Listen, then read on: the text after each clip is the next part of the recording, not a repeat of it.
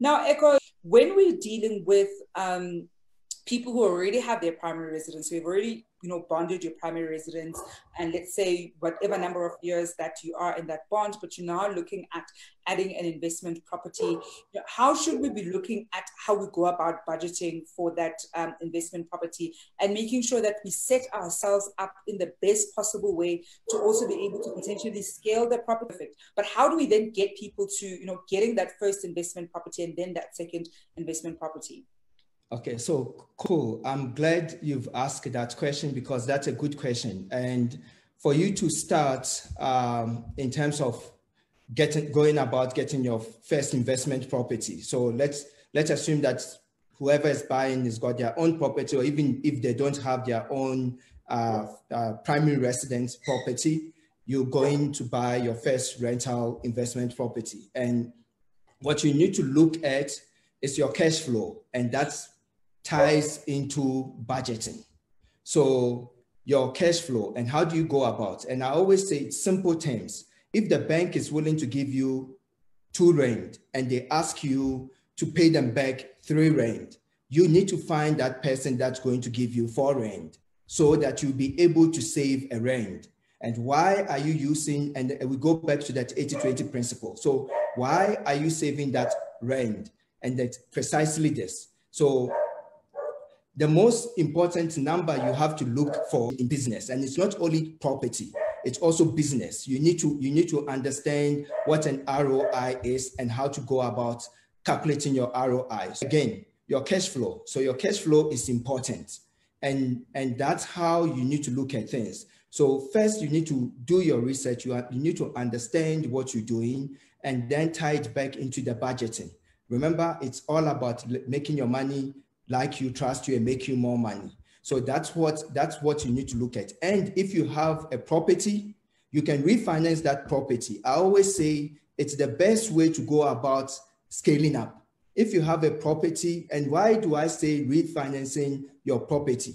Because there will be an equity portion. So for example, you bought a property for 100 rand, you've paid it down, and you only owe the bank 80 bucks.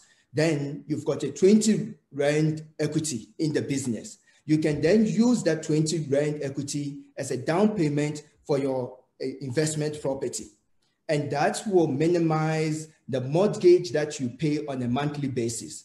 And once you've done that work properly and you understand that the rental market is higher than what the bank is going to ask you to pay, then you fine. But you must also know there are other expenses, operating expenses that you need to consider. And hence, it's important to look at your ROI, understand the numbers, understand what you want to do and where you want to go. The crucial thing, it's not even only the budgeting, it's why. The first question is, why am I doing this? If you're going in for fun, don't do it. Don't call it investment. That's number one. If you're going in for fun, don't bother. You're wasting your time. If you're going in for business, then think business.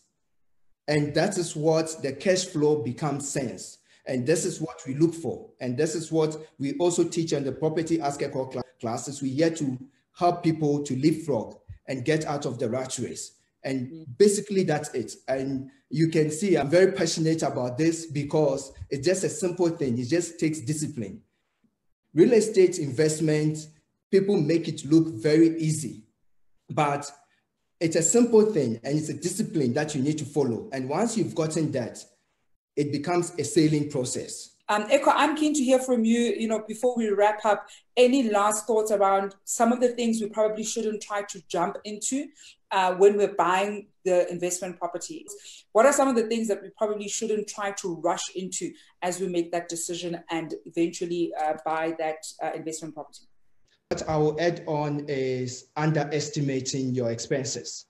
And that's what we need to be careful of. We should not rush into licenses, and don't go into buy a property without going to visit the property. You need to look at that property. It's very crucial. Somebody will sit in Cape Town and say, hey, I saw a property in Hebrew and I want to buy because it's cheap.